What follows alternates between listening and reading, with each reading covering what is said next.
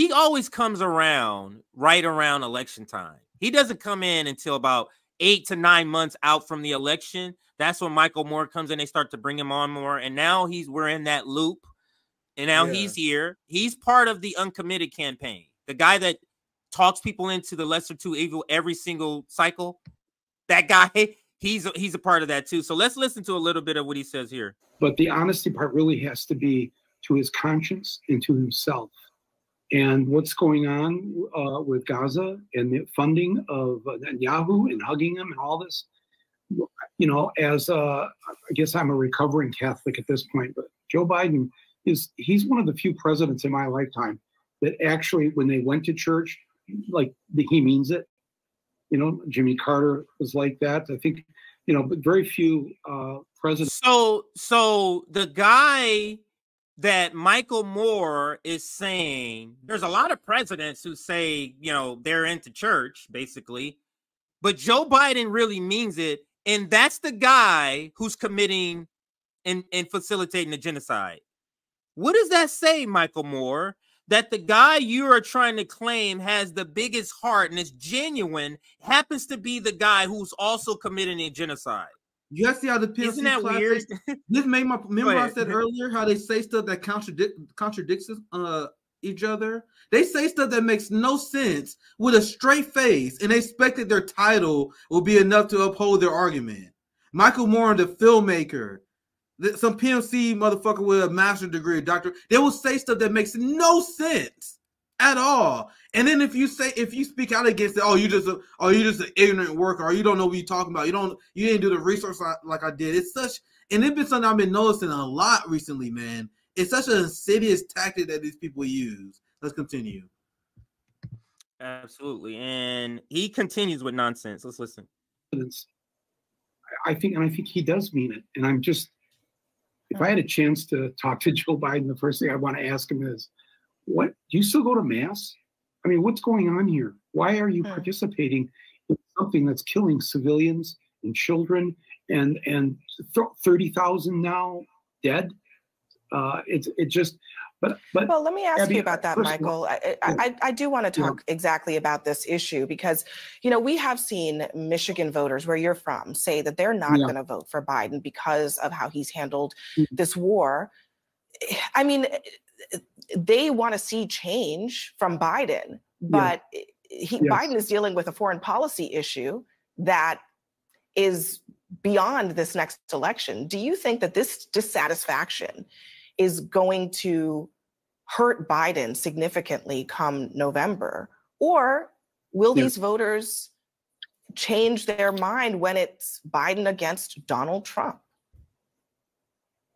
Well, I don't think anybody and nobody I know certainly voted for Biden 3 years ago, almost 4 years ago, has changed their mind and believed that they made a mistake and they're going to vote for Donald Trump.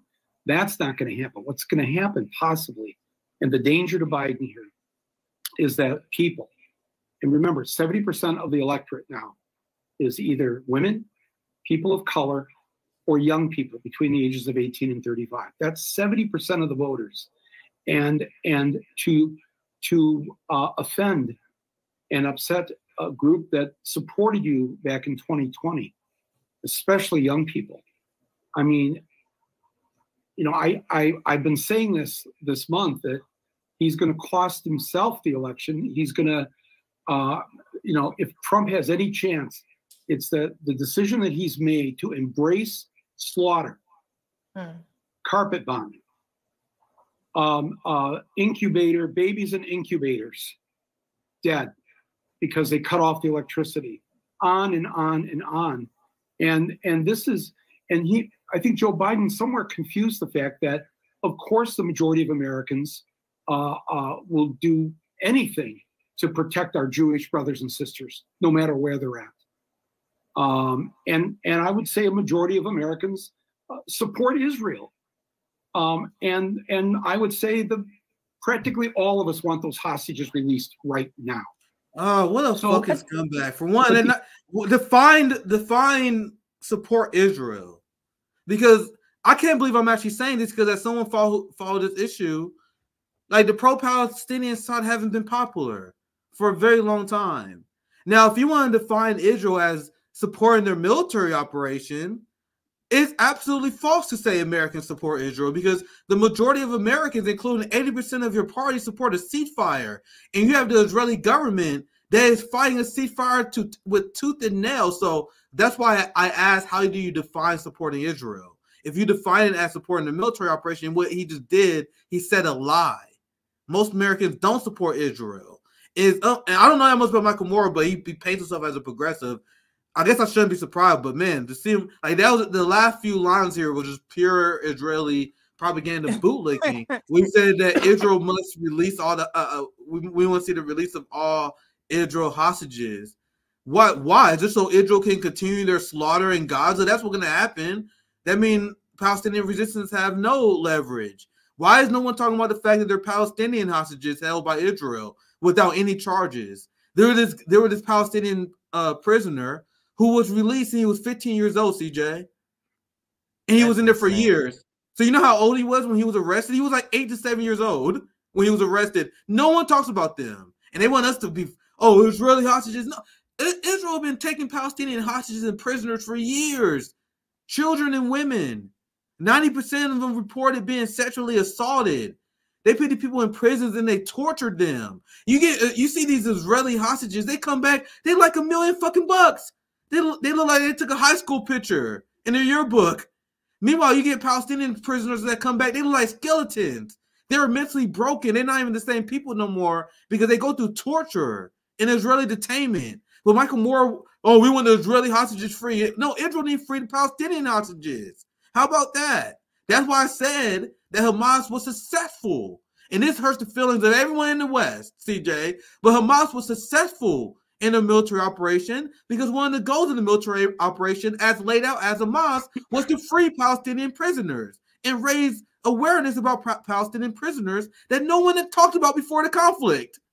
And that's exactly what happened, isn't it? But that's my rant. That was very frustrating, but I'm still here, CJ. I had lots of going on in the background. Yeah, for sure. Now we're closing out. Let me just show you a couple of receipts. That's all the videos. Here's Mehdi Hassan. Now, I don't use him as a receipt often, but this is a good point because they're painting a lot of this as Arab anger, Muslim anger. When I'm looking at Nick, I'm looking at RBN. We're black. I'm not Muslim or Arab, and I'm angry as hell too. Because exactly. To your point, you always say this. It's just the largest. It's the same gap between young and old as it is between people of color and not. And yep, and that's why I've been making people uncomfortable. I'm sorry, CJ, but I don't know. You probably don't know if you're not online, but I've been having a lot of these viral tweets, and one of my viral tweets calling out the genocidal tendencies of white Americans. What they've been like. Kid Rock was on Joe Rogan. He was just saying he said he supports killing 40,000 Palestinians just to get 100 hostages back, and Joe Rogan just nodding along, and everyone talking about like the youth gap, but I think there's a reason no one talking about the racial gap because the fight against colonialization will be clear. Right. The real battle will be clear. That's why they're like, oh, it's the young, the battle between the young, oh, it's the Arabs. No, the difference between black people who oppose Israeli apartheid and white people is the same gap you see between old and young. And I know that's very uncomfortable for people who think race doesn't matter to talk about that, but that's a very important data point for us to analyze. It may hurt your feelings, but we gotta ask the question: why is 75% of white America okay? What the fuck is going on in Gaza? You know what I mean? Like if there was a poll that shows 70% of black people, if there was a poll that shows 70% of black people supported a genocide, you think I wouldn't be on these motherfuckers? You guys think I want to be doing videos about that every damn day? Like, that's a very important data point that no one talks about. You guys have people in your family that support Israel. I know you guys do. You got motherfuckers that support the genocide. Y'all just okay with it. I wouldn't be okay with it, fam. I call out my family for less. Why is there this giant silent peace with going on with people in America being okay with people who support violent state policy? It's not. If one of my friends and one of my people I call brother casually just told me he support the war in Afghanistan, nigga, I'd be like, wait, what? Like, okay. You want to go get a Big Mac? let's go to McDonald's now.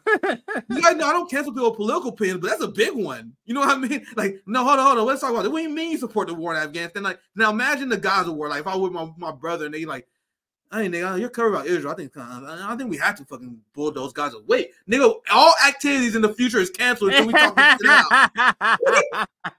You know? Go ahead, CJ. I'm gonna shoot through a bunch because I gotta get out of here. I'm gonna shoot through a bunch of just people's reaction. Here's Mehdi Hassan making a great point. It's not just Arabs and Muslims in Michigan who are pissed off. It seems, and he points to this poll. And let me just zoom into the actual tweet. This is the actual tweet here. I think that's Shilbly. I can't even say the name, but this is what it says. It's about a poll. A new poll conducted in Michigan by the Howard University shows President Biden's support amongst Black voters has dropped to 49% from 94%. Nick, look at that drop in 2020. While Trump's support has risen to 26%. So Trump's support has risen 3 times the amount. But look at that, how that has dropped because of what's happening in Gaza. That's a poll conducted by Black people at Howard University. Go ahead, Nick, if you were going to chime in. Because of what I do, my famously non-political, apolitical family, they will randomly say stuff to me now that they will never say before because they know that I talk about politics now. It's something that I like new that in my life, right? Like I had my sister turn to me like, "Yo, what the fuck is going on in Israel, bro?" Like it was like a few days ago. And bro, she never talks about politics. If you follow the channel for a while, you guys know my famously apolitical family. I am seeing them talk about this, bro, unprompted. And they'll mention it to me because they know I talk about this stuff. That's the only reason I know. My mom mentions it to me. So people have no idea. And I don't know anything can be measured by data yet, how much Black people are disgusted with what they're seeing. Because the people who are not as radical as we are, CJ, I know we got to get out of here, so I'll pass it right to you after this. They think that our society progressed more than it has. And CJ, you probably know what I'm talking about. Like, there are people in Black community that like think the Jim Crow era government is done. So when they see this, it's actually jarring, bro. Like I seen this with casual people in my life all the time, where they see what our government is doing in Gaza, and they literally can't believe it, bro. Like it activates them. And so when we see this numbers with Black voters, I think we're just scratching the surface because there's still people on the grind, CJ.